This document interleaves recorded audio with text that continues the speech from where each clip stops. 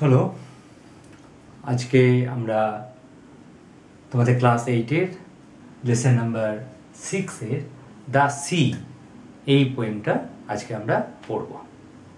তো এই পোয়েমটাকে পড়ার আগে কিছু বিষয়ে আমি একটু বলে নিই, যেটা তোমাদের একটু সুবিধা হবে তোমাদের।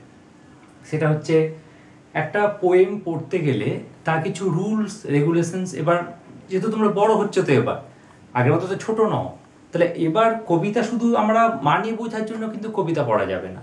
কবিতার সাথে সাথে দ্য ব্যাকগ্রাউন্ড অফ সায়েন্স, মানে একটা কবিতা লিখতে গেলে কিছু সায়েন্স দরকার হয়, তার প্রসিডিওর কীভাবে লিখতে হয়, কি কি মেলাতে হয়, এই পুরো ব্যাপারটাও কিন্তু আমাদের আস্তে আস্তে জানতে হবে। সেই দিকে আমরা কিন্তু আস্তে আস্তে চলে যাচ্ছি, কারণ তোমরা আজকে ক্লাস 8-এ পড়ছো, আর এক দু বছর পরেই তোমরা মাধ্যমিক পরীক্ষা দেবে, তো তখন অনেকটা তোমার ম্যাচিওর হয়ে যাবে একটা কবিতার সম্বন্ধে অনেক কিছু জানার ব্যাপারে, কারণ আমাদের তো এটা জানতেই হবে তোমাদেরকে। ওকে, তো আজকে যে কবিতাটা আমরা দেখছি সেটা হচ্ছে, কবিতার নাম হচ্ছে দ্য সি, লিখেছেন কে?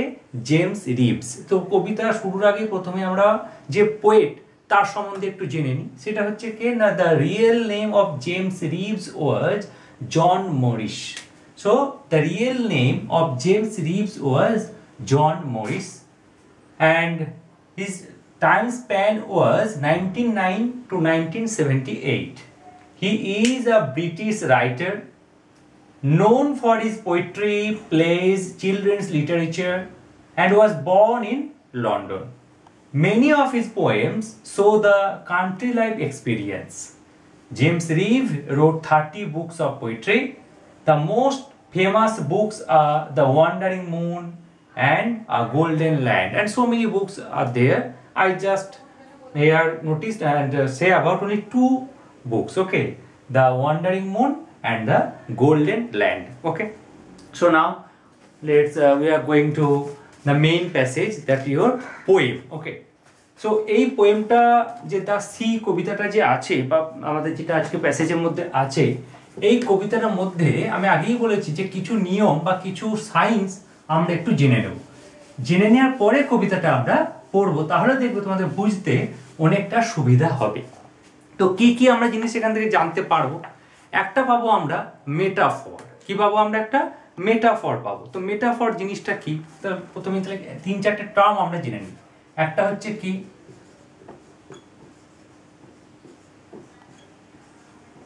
মেটাফর। ওকে, সো মেটাফরটা হচ্ছে কিছুই না, একটা যেন একটা কম্পেয়ার করা হচ্ছে, একজনের সাথে একজনের কম্পেয়ার করা হচ্ছে, কিন্তু তাদের মধ্যে কোনো মিল নেই, নাথিং এলস, একদম টোটালি কোনো মিল নেই, কিন্তু দুজনকে দুজনের সাথে কম্পেয়ার করা হচ্ছে, তখন সেটাকে বলা হচ্ছে মেটাফর। ওকে, তো এইবার একটা টার্ম আমরা পাবো মেটাফর। 2 নম্বরে আমরা টার্ম পাবো একটা পার্সনিফিকেশন।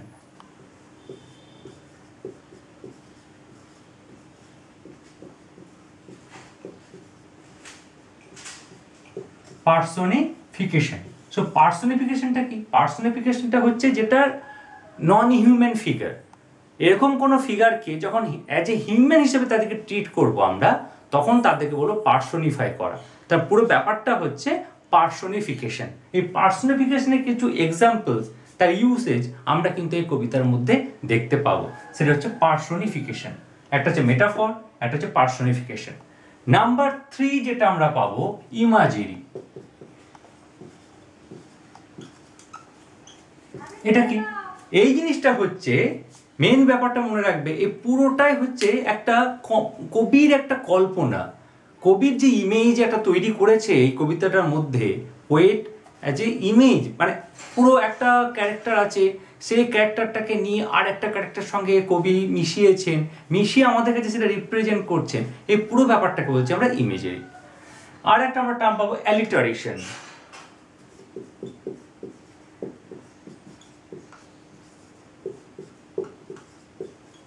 অ্যালিটারেশন এটা কি? অ্যালিটারেশনটা হচ্ছে দুটো কনসোনেন্ট, ধরো যদি আমি লিখি, এখানে তোমাদের বই দেখবে আছে জি জি, একটা হচ্ছে তোমাদের এখানে যে জায়ান্ট, একটা হচ্ছে গ্রে, যে জায়ান্ট অ্যান্ড গ্রে দুটোকে একসঙ্গে আমরা যখন উচ্চারণ করব, এই যে দুটো কনসোনেন্টকে পাশাপাশি রেখে যখন ব্যবস্থা করা হয়, সেই টার্মটাকে বলা হচ্ছে অ্যালিটারেশন।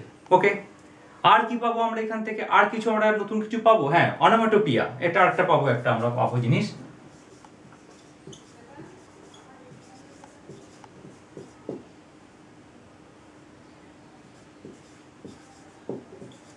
এটা এটা কি? এটা কিছুই না, এটা হচ্ছে যে যখন বিভিন্ন দেখবে যে আমাদের অ্যানিমেলসগুলো আছে তাদের বিভিন্ন ডাক থাকে না, ধরো বিড়াল কীভাবে ডাকে, ম্যাও বলে ডাকে, তো এই যে ডাকটা এটাকে অনোমেটোপিয়া বলে। তো এখানে আমরা কিছু জিনিস দেখতে পাবো যে যখন যে ডগটার সঙ্গে এটা কম্পেয়ার করা হয়েছে সিটাকে, সেখানে ডগ মৌন করছে, তো এই যে মৌন করছে এই ব্যাপারটা যখন আসবে সেটাকে বলছি আমরা অনোমেটোপিয়া। আর একটা আমরা জিনিস এখানে পাবো, সেটা আছে পড়ার সময় আমরা বলে নিতে পারবো, সেটা যখন আমরা পড়তে যাব, পড়তে পড়তে দু একটা জিনিস যদি আমরা পেয়ে যাই সেটাকে আমরা আমাদের মতো করে তখন আমরা আলোচনা করে নেব। ওকে, তাহলে আমরা শুরু করি চলো কবিতাটা, যে কিভাবে কি এটা তৈরি হচ্ছে। তো প্রথমেই কবিতার যে ফার্স্ট লাইনটা আছে সেটা কি দেওয়া আছে, যে the sea is a hungry dog, giant and grey, he Rolle's on the beach all day, with his clashing teeth and saggy jaws, hour upon hour he gnaws the rumbling, tumbling stones, and bones, bones, bones, the giant sea dog moans, licking his greasy paws. এই যে first স্ট্যাঞ্জা, একটা কবিতাটাকে আমরা তিন ভাগে ভাগ করেছি এখানে, first স্ট্যাঞ্জা, second স্ট্যাঞ্জা and third স্ট্যাঞ্জা। এখানেও একটা ব্যাপার থাকে, কিরকম থাকে, যে হয়তো দেখা গেলো ফার্স্ট স্ট্যাঞ্জাতে কবি এখানে যেটা করতে চেয়েছেন পুরো তার ক্যারেক্টার সম্বন্ধে আলোচনা করা হচ্ছে, সেকেন্ড স্ট্যাঞ্জাতে সে আর কি কি করছে, আরো কতটা ওয়াইল্ড হয়ে যাচ্ছে সেটা নিয়ে আলোচনা চলছে। থার্ড স্ট্যাঞ্জাতে কি দেখতে পাচ্ছি আমরা, কবি এখানে যাকে কল্পনা করছিলেন তাকে অনেকটা শান্ত করে দিয়েছেন, কোয়াইট করে দিয়েছেন। তো এই ব্যাপারটাও কিন্তু এখানে মাথায় থাকবে। ওকে, আর একটা কি দেখবো আমরা, এই যে ফার্স্ট স্ট্যাঞ্জাটা আমরা কবিতাটা পড়লাম, এই কবিতাটাতে যে রিদমিক স্টাইলটা এখানে দেওয়া হয়েছে না, সেই রিদমিক স্টাইলটা কি হিসাবে লেখা হয়েছে, কি হিসাবে লেখা হয়েছে, এটা এ, এখানে দেখতে পাচ্ছি আমরা ডগ, তারপর দেখো গ্রে ডে, মানে the sea is a hungry dog, তারপরে যে giant and grey, he Rolle's on the beach all day, তো গ্রে অ্যান্ড ডে মিল পাচ্ছ একটা, তাহলে এ বি বি, তারপরে দেখতে পাচ্ছি আমরা জজ, নজ, আর দুটো পেয়েছি আমরা, তাহলে সি সি। ওকে, তারপরে দেখো স্টোনস, বোনস, মোনস, আবার তিনটে মিল পেলাম, তারপর বলতে পারি ডি ডি ডি, লাস্টে দেখো আবার দেয়া আছে যে পজ, পজ মানে প্রথম আমরা দুটো পেয়েছিলাম জজ, নজ, পজ, তাহলে সেটা কাদের সাথে মিল ছিল, ছিল আমাদের সি এর সাথে মিল, তাহলে আবার একটা সি পেলাম। তাহলে ফার্স্ট স্ট্যাঞ্জাটা আমাদের এরকম ভাবে লেখা হয়েছে, কিরকম ভাবে, A B B, C C, D D D, C. ওকে, তাহলে কি হলো, the sea is a hungry dog, এই যে ফার্স্ট যে লাইনটা করা হলো, এখানে কি করা হচ্ছে, এখানে যেটা প্রয়োগ করা হয়েছে মেটাফর প্রয়োগ করা হয়েছে।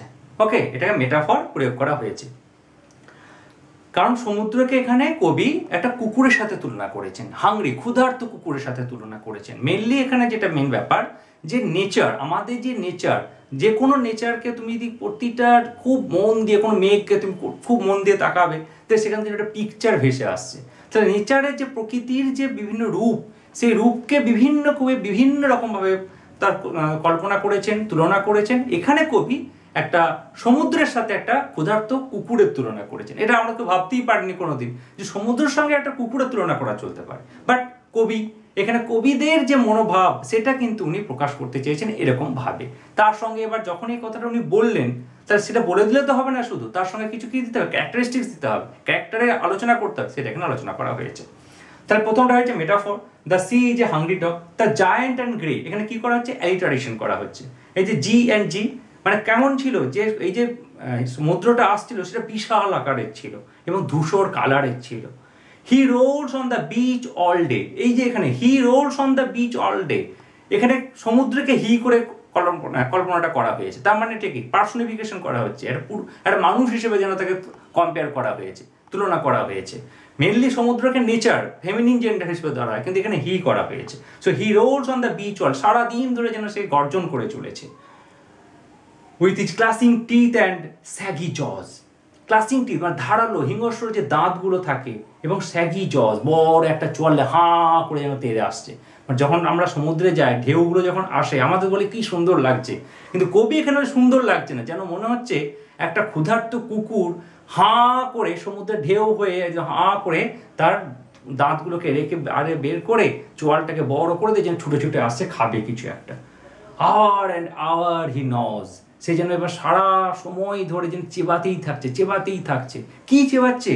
সে চেবাচ্ছে যেন দ্য রামলিং টামলিং স্টোনস। এই যে রামলিং টামলিং, এটা একটা ছন্দ পাওয়া যাচ্ছে না, এটাকে আমরা পেয়েছি, আমরা নাম বলেছি একটা অ্যাসোনেন্স। এটাকে কি বলা হচ্ছে? অ্যাসোনেন্স। আগে আমরা মেটাফোর, অ্যালিটারেশন, অ্যানোমেটোপিয়া এগুলো তো পেয়েছি, তার সঙ্গে যোগ করলাম একটা আমরা অ্যাসোনেন্স, যে রামলিং টামলিং স্টোনস, মানে কেমন এই গড়ানো যে পাথরগুলো সমুদ্রের ভিতর কি থাকে, বিচে অনেক পাথর পড়ে থাকে না, সেটা যেন এসে সমুদ্রের জলটা এসে সেটাকে খাচ্ছে। Rumbling টামলিং Stones and bones bones and bones.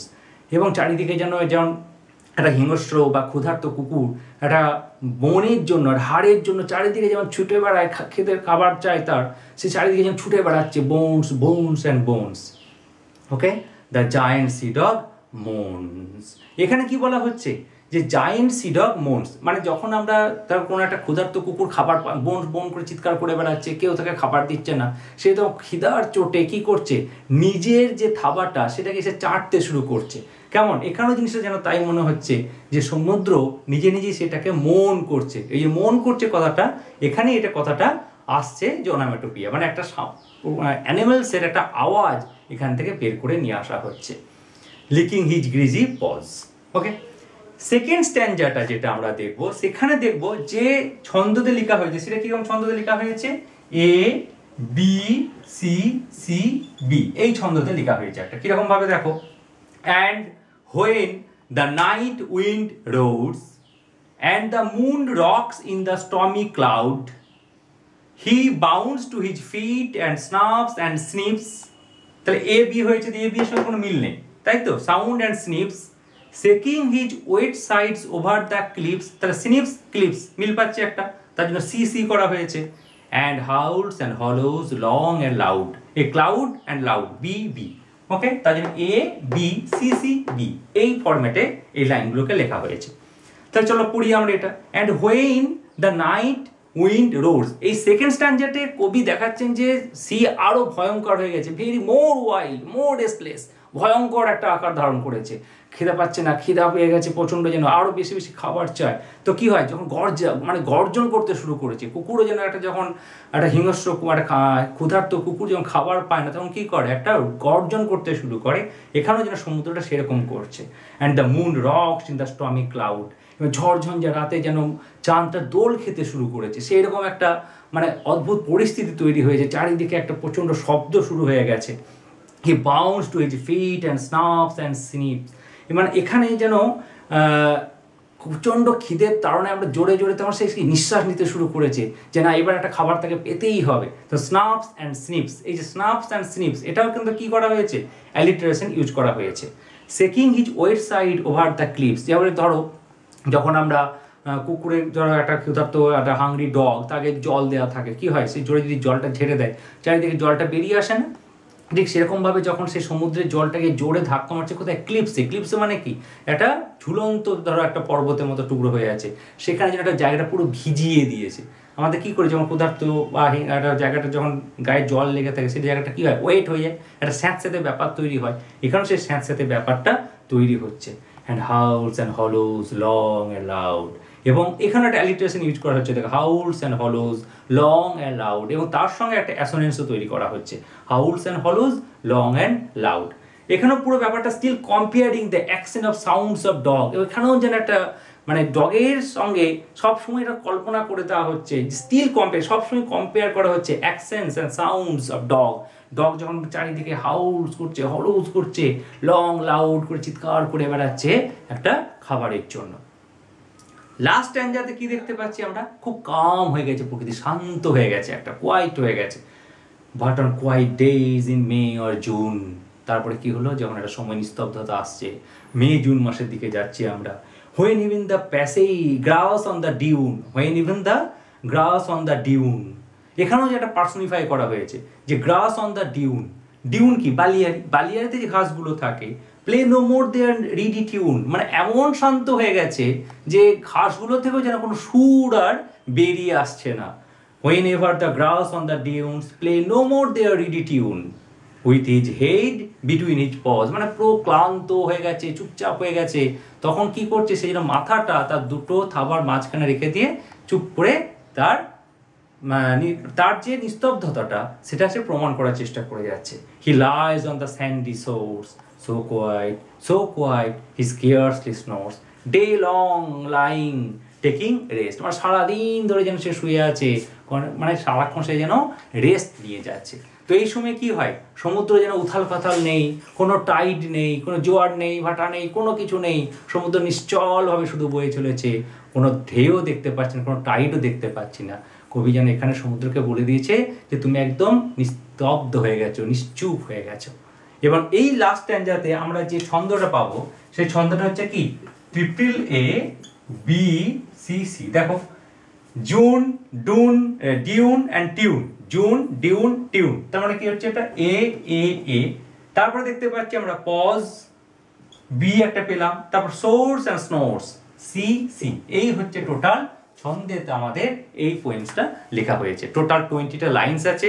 তাহলে ফার্স্ট স্ট্যাঞ্জা কি বলা হয়েছে, সেকেন্ড স্ট্যাঞ্জাতে কি বলা হয়েছে এবং থার্ড স্ট্যাঞ্জাতে কি বলা হয়েছে, এটা এখানে করা হয়েছে। মেইন ব্যাপারটা হচ্ছে এখানে নেচারকে ইমাজিনি করে, মানে নেচারকে নিয়ে আসা হয়েছে, নেচারের সঙ্গে অন্যান্য যে জীবন্ত এলিমেন্টস তাদের সঙ্গে কবি কম্পেয়ার করেছেন, করে এই কবিতাটাকে লিখেছেন। The sea, James Reeves. ওকে, এটাই হচ্ছে আজকের কবিতার এক্সপ্লানেশন। আশা করি তোমাদের ক্লাসটা ভালো লাগছে এবং আরও ক্লাস পেতে তোমরা এই চ্যানেলটিকে সাবস্ক্রাইব করবে এবং বেল আইকনে যেটি আছে সেটা নোটিফিকেশনের বারটাকে ক্লিক করে রাখবে, যাতে করে আরও পরবর্তী যে ক্লাসগুলো থাকবে সেগুলো নোটিফাই তোমরা খুব সহজভাবে পেতে পারো। ওকে, থ্যাংক ইউ।